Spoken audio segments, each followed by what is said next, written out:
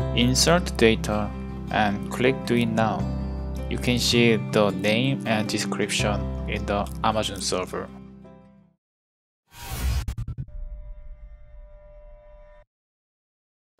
Hello, this is Roy. Today, I will look at using Amazon Amplify to transfer data to the Amazon server. Here is movie index. Download something for AWS and setting and then add code. The last one is using code I made. Let's start now. First of all, you will need an AWS ID.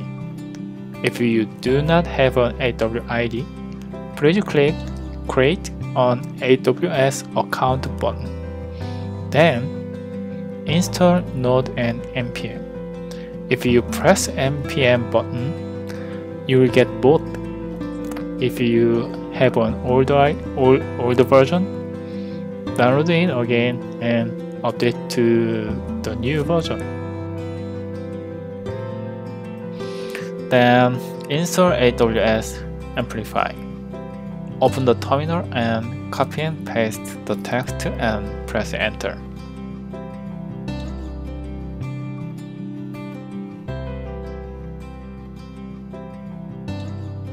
If you get the permission error, put sudo in front of it and enter the command again. Ignore the warning that some warning appear and move on to the next step. When you are finished with the installation, type amplify configure. When you enter the command, AWS screen will appear and you will be logged in beforehand. Please refer to the video on the right for setting method. The preparatory steps are now over. Now, click the Get Started button on the iOS. This site is the role that AWS adds to Xcode. Then, first create the project. I created it under the name AWS Start.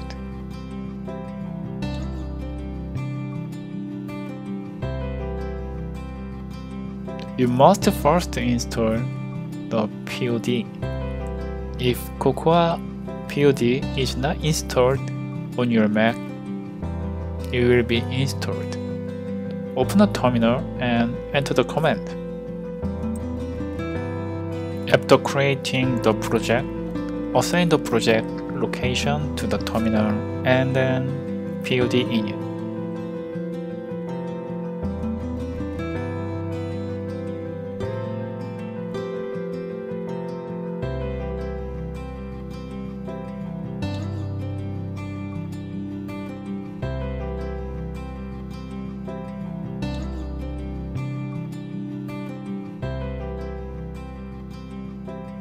Then, add the following to your POD file.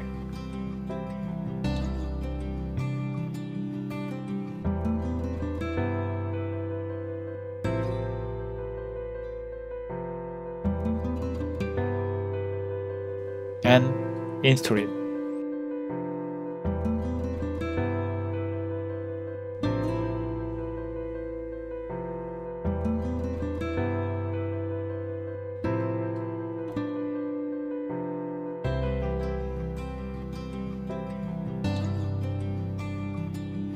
The next time you run the project, you need to run it only with Workplace.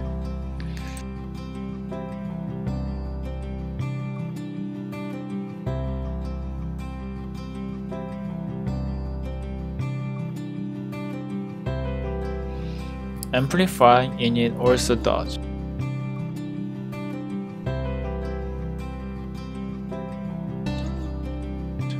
The name is AWS Start. The environment name is Environ, VIM. The building app is iOS.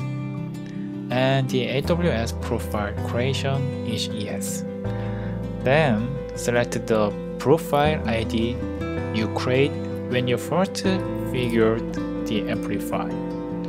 This will create the AWS configuration.json file.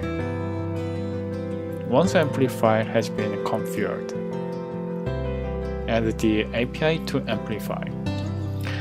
The following settings are made. Select GraphQL, just enter. And select the API key and press enter. Default values set.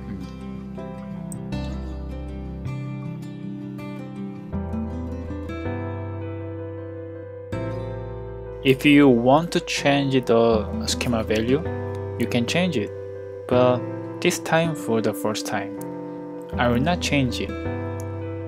Finally, the Amplify push will send the newly created API content to the Amazon server.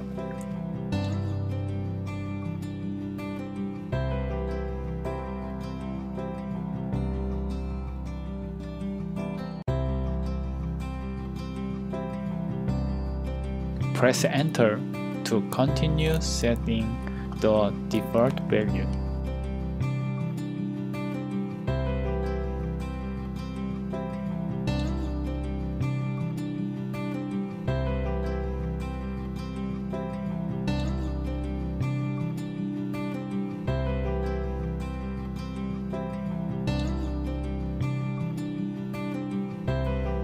Change the POD file and install it.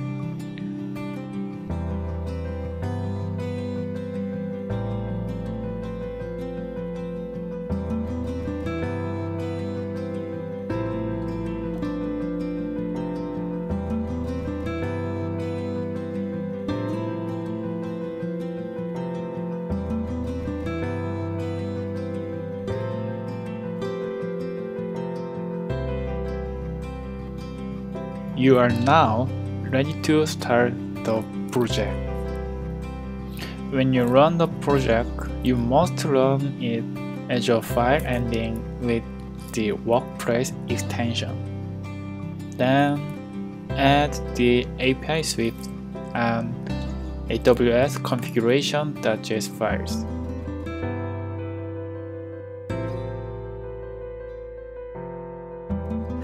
The JS file should be unchecked.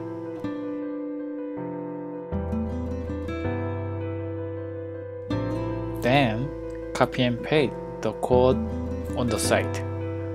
First, we add it to the app delegate.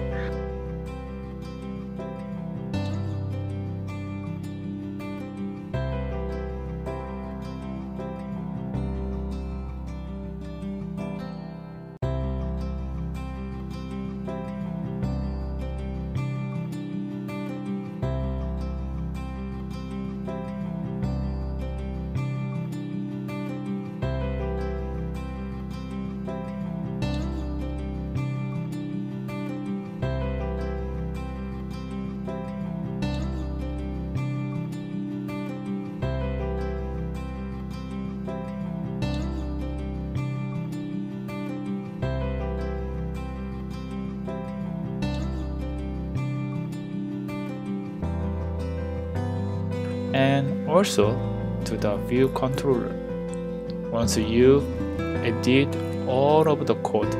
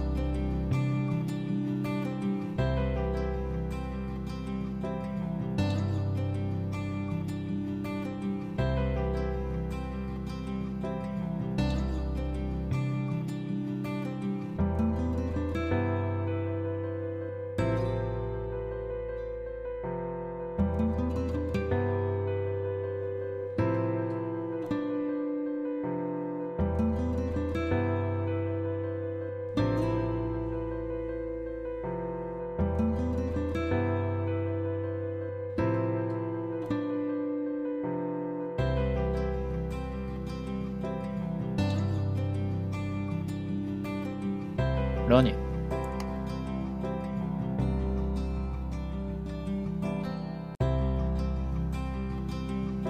Let's see where the data is stored in AWS. Click on Service and press AWS Appsync on the mobile part. Then you will see the name you set up first and click it. Then click Data Source and click Resource. You can see the saved data by clicking the icon. Press API.swift to see not only the insert but also the delete and update code.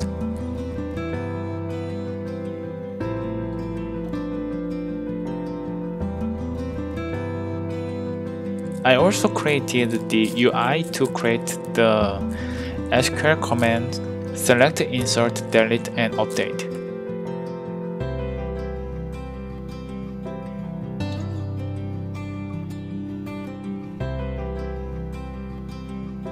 This code can be downloaded from the link.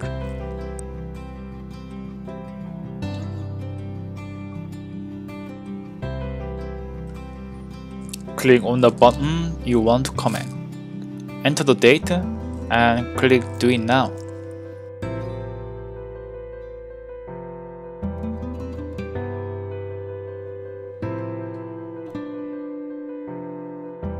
After entering the data, you can confirm to the server.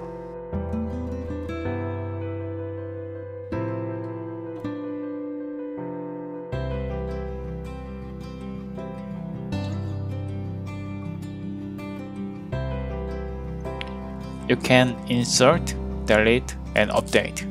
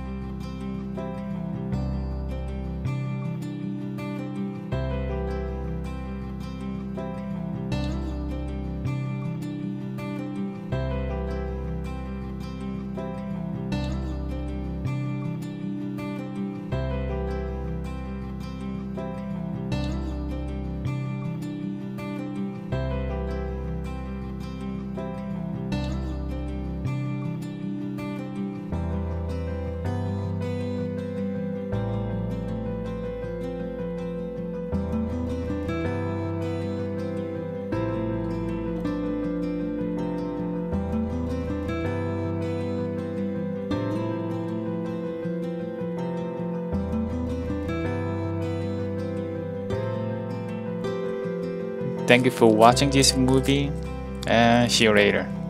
Bye bye.